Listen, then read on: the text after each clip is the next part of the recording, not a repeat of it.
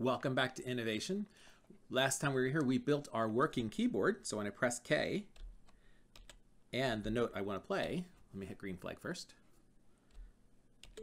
I get my note.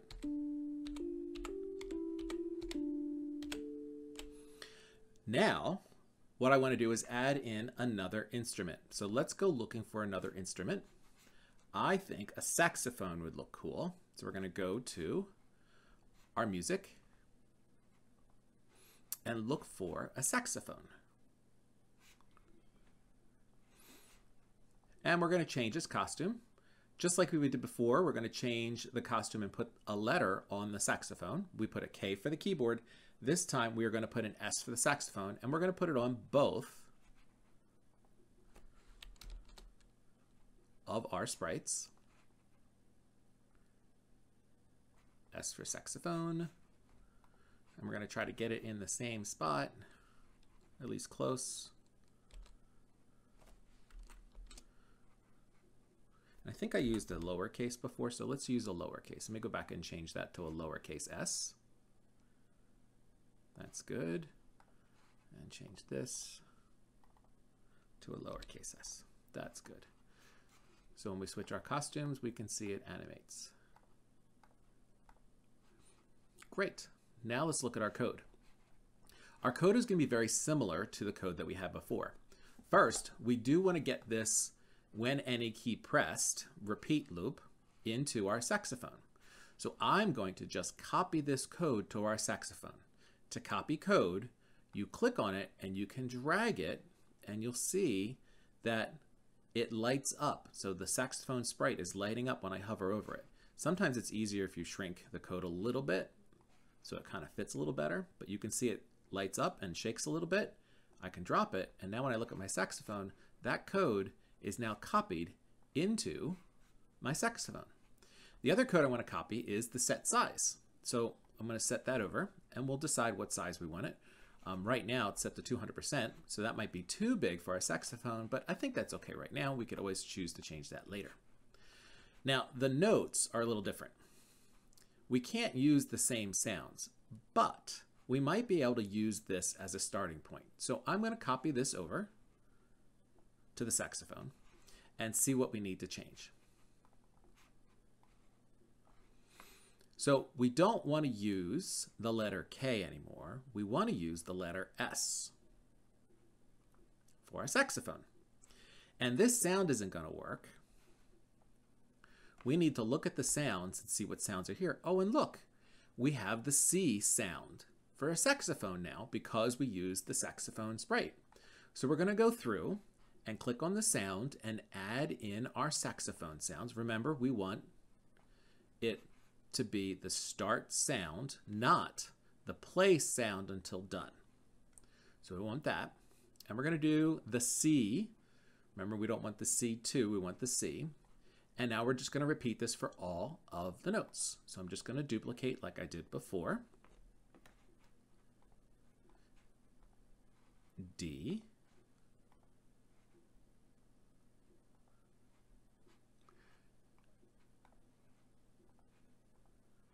E.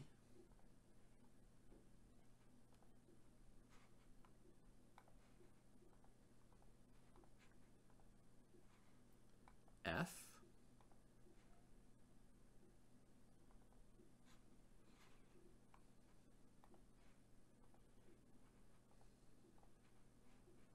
G.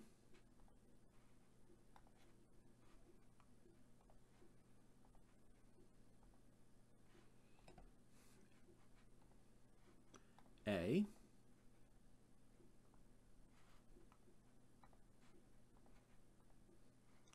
And B. And we're not going to do C2 because, again, we don't have a C2 key, and we're going to take care of that in a different way. So now let's check to see if our code works.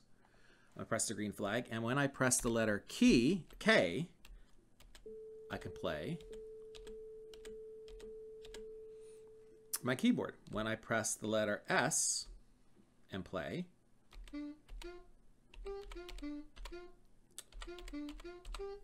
I get the saxophone. Now, you'll notice they both animate. So that is something we may have to deal with later, but I think that's okay. We could check and put inside our loop here that we only switch to the next costume if the S is pressed.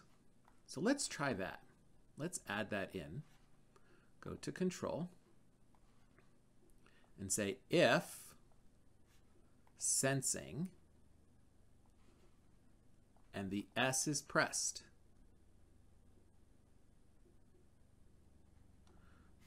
we'll animate our costume. Then we're going to go to the keyboard and put in the same kind of thing to make it so only our keyboard animates. So let's find that block. There it is. Find our conditional. If, and we want to put it around that code like that. Sensing. And this time we want to sense when the K is pressed. So we only want to work our animation when the K is pressed. There we go. So let's see how that works. So when I'm going to press the K and press my notes. Oh, look, the saxophone doesn't play. It doesn't do its animation. So now I'm going to do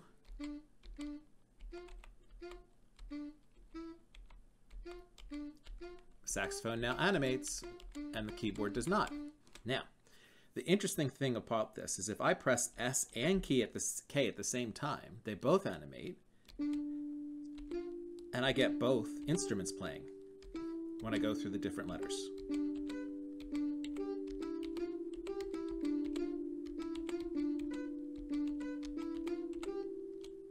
Kind of fun.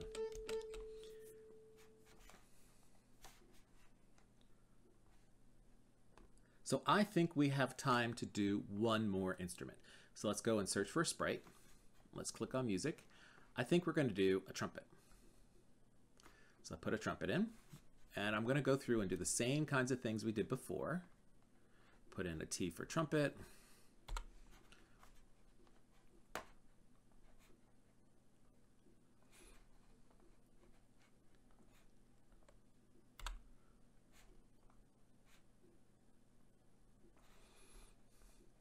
I'm going to click on our code, and we want to get the same code when a key is pressed. Any key is pressed, this will do our animation. So we're going to carry this onto our trumpet. And when the green flag is clicked, we're going to carry that onto our trumpet. I don't know if we want to do 200% for our trumpet. We might be okay. We'll see. We'll leave it as 200%. We'll see.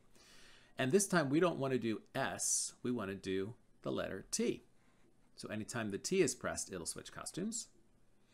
And we still have to get our starter. So let's do our note and copy that down to the trumpet. And now we can start and do our notes. So you can go through, switch this to the letter T, not the T, the letter C, my fault. There we go, the letter C. This is the one that's the letter T. So when T is pressed, we don't want the saxophone sound. We want the trumpet sound. And we don't want C2, we want C. So now we're just going to duplicate this and do all the other notes like we did before. So that's all I have for today. You go ahead and finish up those notes and get your trumpet playing along with your keyboard and your sax. Bye for now.